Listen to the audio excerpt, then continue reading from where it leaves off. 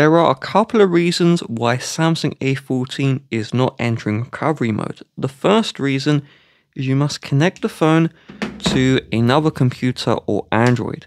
Connecting to the charging brick or not at all won't work. Reason 2, you've connected to another computer, but your cable is the problem.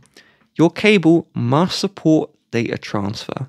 So swap out the cable, ideally use the official Samsung one or buy a premium one on Amazon. Reason 3, the port on your computer is not connecting with the phone properly. You don't need to do anything on the computer, but just try and swap out the port. Maybe use USB-A to USB-C or USB-C to USB-C, or connect to an Android phone instead. And let's do the recovery mode entry together.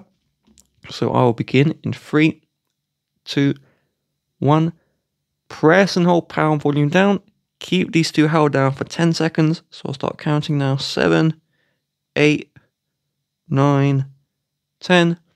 Release power and volume down. Now press and hold power and volume up. And keep these two held down until the Samsung logo shows for a full second. It sometimes flashes. Just keep on holding regardless. And hopefully it will work. And so the problem may have been, when we see logo for 1 second release. Problem also may be that you're just not doing the key combination correct.